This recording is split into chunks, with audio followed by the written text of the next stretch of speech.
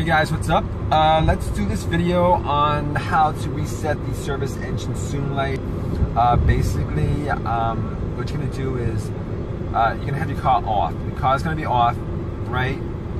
All right. So you're gonna turn your car on the on position without putting anything, without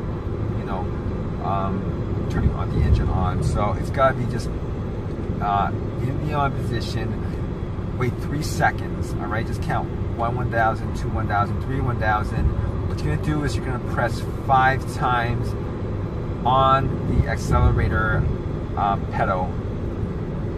1 1000, 2 1000. You have to press it 5 times within 5 seconds. So it really doesn't matter how fast you do it. You can do one after another, 1, 2, 3, 4, 5. Just within 5 seconds, just do that, all right? And then after that, you wait 7 seconds, right?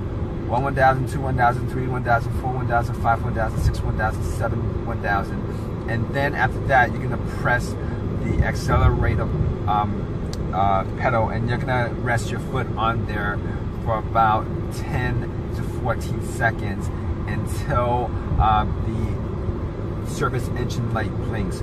Once it blinks, you can then take your foot off, turn it off, and turn it back on, and that should reset the pedal for you guys. So I'm gonna go through this live demonstration right now.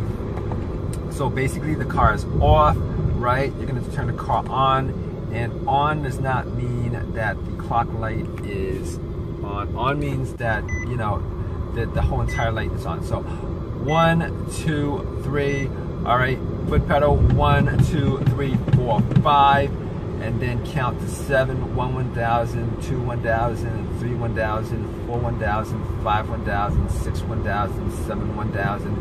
All right, so put your foot on the accelerator, 1 1000, 2 1000, 3 1000, 4 1000, 5 1000. So here it is. It's blinking immediately. Normally it takes about 10 to 14 seconds for it to blink. So since it's why did it stop blinking? It stopped blinking. It's not supposed to do that. All right, let me try it again. All right, it's off, right? It's on. All right, so here you go. 1 2 3. 1 2 3 4 5. 1 2 3 4 5 6 7. All right, so put your foot on the accelerator. 1 2 3 4. So it's blinking right now. You can see it. It's blinking. So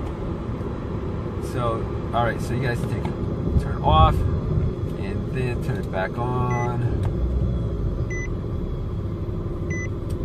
All right, guys. That's how you do it. So normally that light just goes off, and if it doesn't go off, you're gonna have to keep on doing that until it does go off. So in this case, it did go off, but you know, you do it a couple of times, it will turn the light off. Or if you guys have an issue that you know, one of these issues where, you know, there might be a huge emissions leak in your car, and that light is probably going to stay on for quite a while. But normally, if I wanted to do this without going through the whole pedal thing, I just pretty much just use a code reader for that, and I found it a lot more convenient. Normally, I don't like codes on my car, so what I normally do is, you know, erase codes, and it's erased, and as you guys can see, that's off, and it'll be off. If you guys caught my other video, it'll be off in maybe a couple days. It'll be off like